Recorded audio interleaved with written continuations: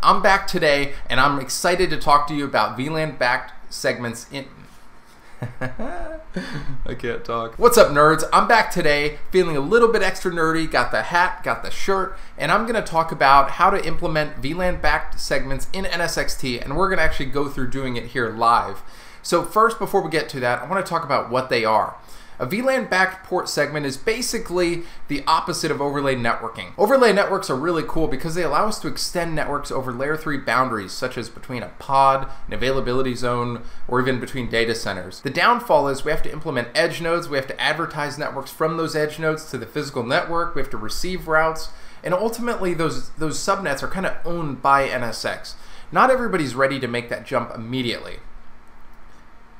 So VLAN-backed segments give us a way to kind of bridge that gap. Basically, in a nutshell, all we're going to be doing is when you place a VM on a VLAN-backed segment, it's no different than a distributed port group or a standard port group in vSphere. It's just going to switch traffic out to the physical network, and the physical network will then decide where it goes. It will either switch it or route it. That will be all on the physical network. There is no change to routing on the physical network, which is one of the huge benefits of VLAN-backed port groups. Now, if you just bring a VM under NSX control and you create a port group, I get it. You're probably thinking, why in the world would I do that when I could just leave it in vSphere and have things be more simple?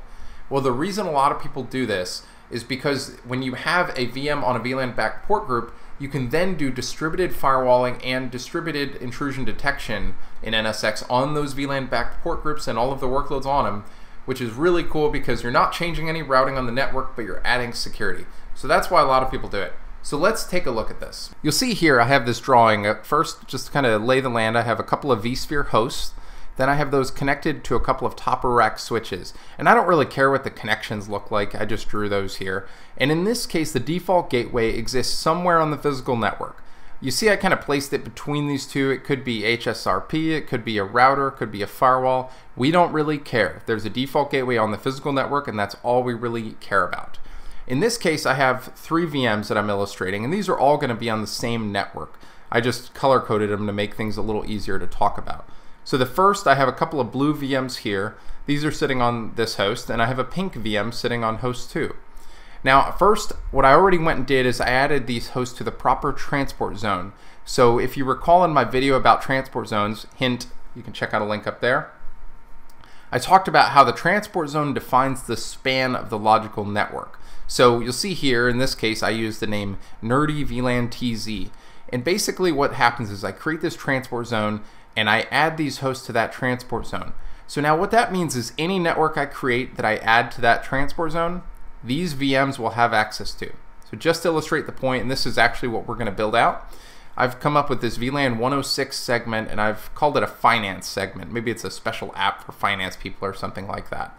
So once I create that segment, and we're going to go through this in a second, it will be available on both of these hosts so that these VMs, all the blue and the pink, will have access to connect to it just like a regular vSphere port group. Let's say VM1 wants to talk to VM2. Just as a standard vSphere networking or vSphere port group, whether it's standard or distributed switch, VM1 will communicate to VM2 locally within the hypervisor. It won't even have to leave because they're on the same port group or same VLAN. So that doesn't change at all. Now let's say VM1 wants to talk to this pink VM over here. VM1 will come up here and it will hit its default gateway if they're on the different network. If they're on the same network, they're going to come up here and just be switched over here. So again, routing doesn't change. This is just standard routing and switching. And again, it depends if it'll be routed depending on what network we're talking about, but no change to routing or switching at all. So let's get into it and let's actually take a look at implementing what we've drawn out here. Alright, so here we are inside of NSX Manager. So I'm going to give you guys a very, very quick rundown of the prep work I've done. Everything I've done here can be found in either my transport zone videos or in the NSX from scratch videos. So this is all stuff I've gone through before, but I want to show you guys so you can follow along. So the first thing I've done, I've got some transport zones that I created. And I think actually in this case I'm going to use the default. Yeah, I'm going to be using this NSX VLAN transport zone. This is the default, so I've done nothing special to this. This was already here. You don't have to worry about these because we're not going to be using these. So we've got this default transport zone. It's a VLAN transport zone. That's the only thing important to know about that. Then I've prepped my NSX transport host or transport nodes rather. So we'll go down here and look at those. And we see we have 254.11, 254.12. Now if you go, I'll show you guys what the configuration looks like very briefly. If you look right here, transport zones, I've got an overlay transport zone added, so I can do overlay networking on this node if I want to. If you're following along and all you want to do is VLAN-backed segments, you don't need this overlay transport zone. I do have this VLAN transport zone here. That's the one we're going to be working with. So I'm going to cancel out of that. You guys have the config here, and this again matches my other videos pretty well. So we're going to go over to networking, and what we're going to do now is we're going to actually create the network. So the first thing we're going to do is go to segments, then we're going to select add segment. Once in here, we're going to give our segment a name. This will actually be the port group name in vSphere. I'm going to use finance VLAN 106. If I can type right, there we go. I'm going to select the proper transport zone. In this case, it's going to be VLAN transport zone. And then all I need to do is give it a VLAN tag if I need that VLAN to be tagged. In this case, I do. So I'm going to use VLAN 106. And I'm going to hit save.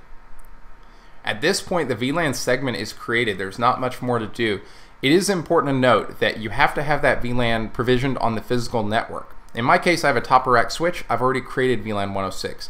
If you don't have that, it won't work because, again, all of the routing is going through the physical network. So if VLAN 106 is not created on the top of rack switch, this won't work. So let's go to vSphere, and we're going to actually see if our networks are available and then see if we can assign them. So first, I'm going to go over to the networking tab here. And there we go. There's our segment right there, and we can see we have a VLAN ID of 106, which is good. Now we're going to head over back to the host tab, and we need to actually assign the network. So to do that, pretty standard. This is no different than any other VM. I'm going to select Edit Settings, and I'm going to go to the network adapter and hit Browse, and select the current network, or the proper network. Gosh, I can't talk today. All right, we're going to do the same thing for all of these VMs, as I mentioned. So these are pretty straightforward, nothing special here. I'm going to fast forward through this last one.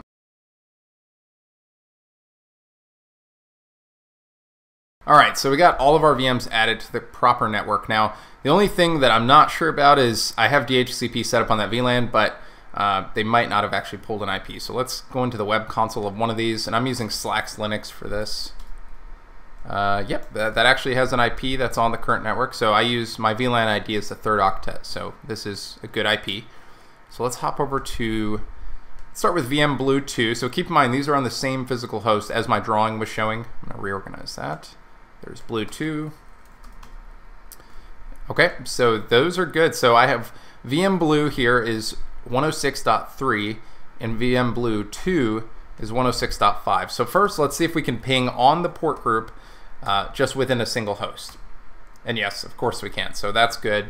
Now the real test is if we can ping across hosts. Because remember, I didn't configure any NSX routing for this network. This is a VLAN network. This is a VLAN-backed segment.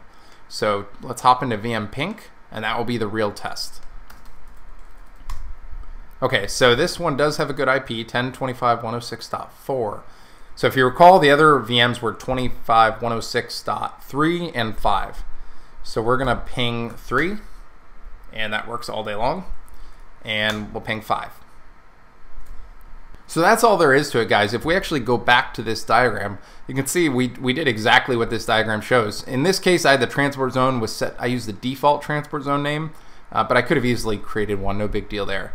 Other than that, we created that segment. That segment was automatically populated on both of the hosts. You saw me assign the VMs to it, and now these VMs are completely under NSX control. And again, the beauty is now I can do distributed firewalling and IDS or IPS, and I don't have to re-architect anything on my network. So I hope this video was helpful. Definitely subscribe if you guys want to see more stuff like this. I appreciate the support. Hope you all have a great day. Thanks.